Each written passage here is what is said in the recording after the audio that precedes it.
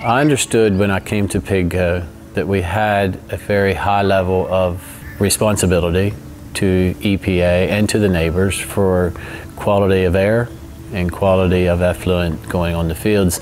Thyre is the grow-out facility for PigCo, and we house 26,000 pigs here, grower to finisher.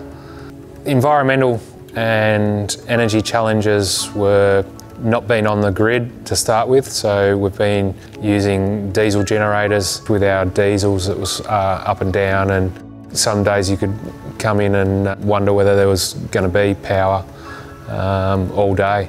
From one end we have pig manure, we have to process it, we have to produce gas which is capable of running in machines, and then we have a lot of energy which we have to find markets for or uses.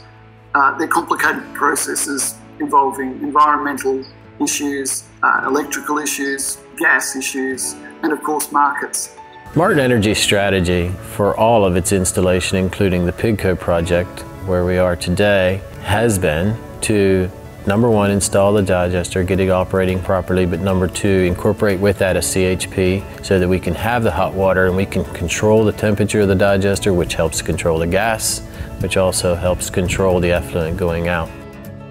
Having a supplier who can provide end-to-end capability in the biogas was critical to us. Martin's competitiveness came about through the overall package of engineering skills and knowledge, which we did not have, and none of our other competitive suppliers did either. In respect to the stability of the power, the day that it was turned on, it's been 24/7, nice smooth power that we can rely on. So the digester at PigCo is performing to expectations, and they have way more gas than they need to produce electricity for this site. We hope to, in the very near future, be able to export true green energy from this site. Also, the air quality in the sheds, because the fans can run consistently, has improved. A really pleasing aspect of working with Martin on the project was that the quote they gave us was the amount of money we paid.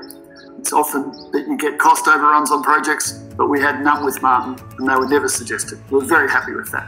One of the things I'm very happy about in providing consistent energy to PigCo is the fact that their pig performance and their weights and their feed to weight conversion has increased considerably. We have high quality, low maintenance systems that fit well with small to medium sized farmers. And it's my goal to provide that in a very economical platform.